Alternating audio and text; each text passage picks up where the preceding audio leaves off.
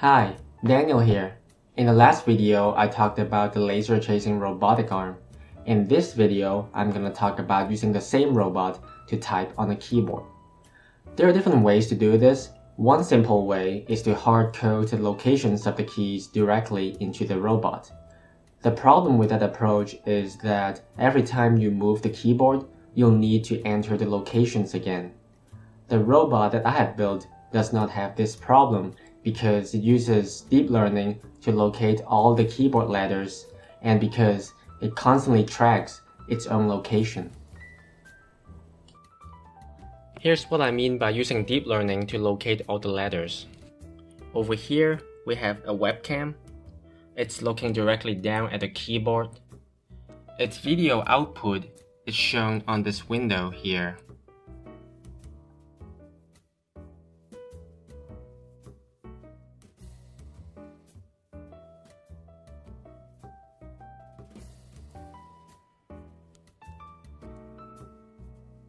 If you look closely at the window, you can see that all the letters are located and detected correctly. I can move the keyboard a little bit up. Still detecting fine. Move it back down. I can rotate it. Still good. And I can even tilt it. Still working good. And here's what happens when I put the pen across the keyboard.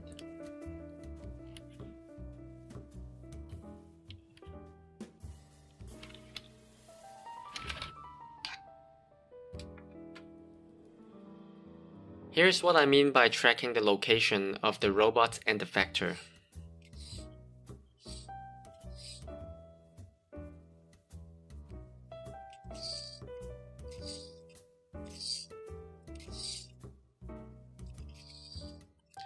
I put a red dot on the robot and I use OpenCV Huff Transform to find the location of any red circle. You can see that the green circle is constantly drawn over the red dot.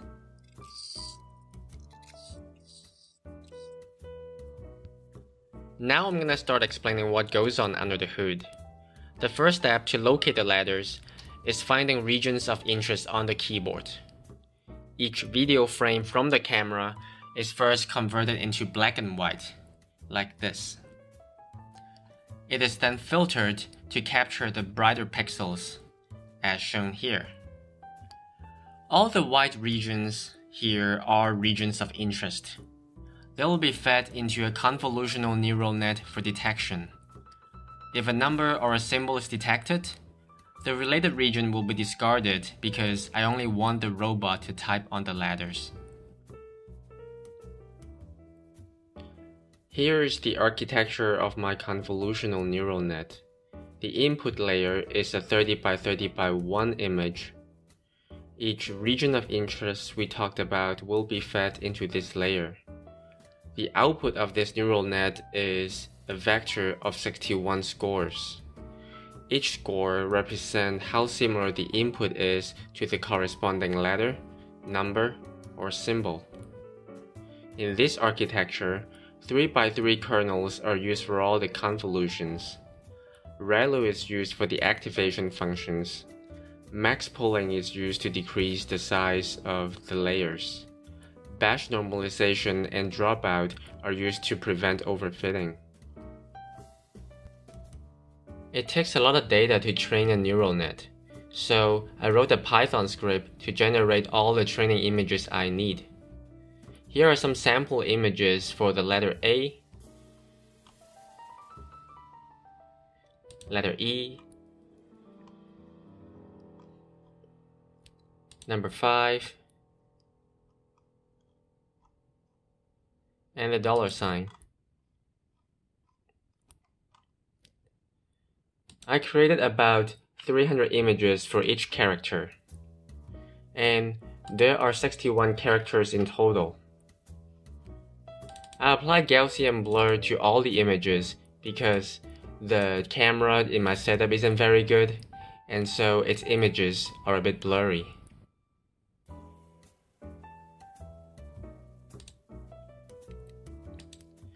The dataset needs to be diverse for the neural net to perform well. For example, all the letter A images are different from each other. They can vary in font size, and brightness. But they're still not diverse enough. None of the images are rotated, so the neural net will not perform well on a rotated keyboard. This is where a technique called data augmentation comes in. It can perform random rotation, shifting, and resizing on the images during the training phase. This allows the neural net to recognize rotated characters, and it also helps prevent overfitting.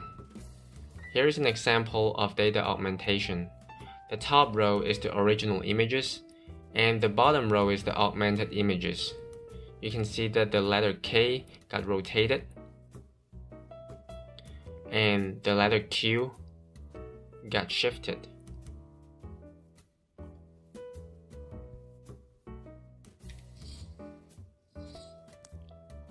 Now that we have covered deep learning, I'm gonna briefly talk about how tracking of the red circle works. The OpenCV library has all the necessary functions to implement tracking.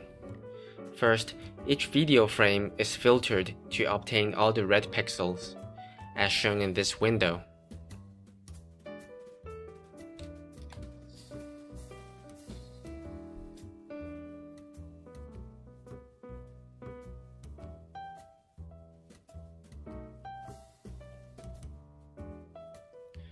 Then, candy edge detection is applied to obtain the edges, as shown here.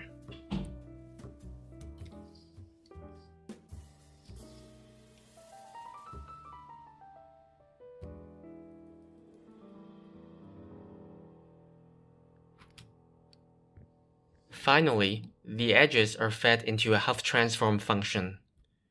If an edge looks like a circle, it'll get detected. You can lower the sensitivity of the function to allow imperfect circles to be detected. I want to spend a little bit of time to talk about this thing that taps on the keyboard. My robot doesn't grip firmly because the servo torque is quite low. It's difficult to find something that doesn't fall out while typing. This thermoplastic is perfect for the job. It becomes soft and moldable after being soaked in hot water for a while. To create the perfect indentation, I imprinted the gripper directly into the plastic while it's still moldable. That's it for today. I hope you enjoyed the video. Thanks for watching.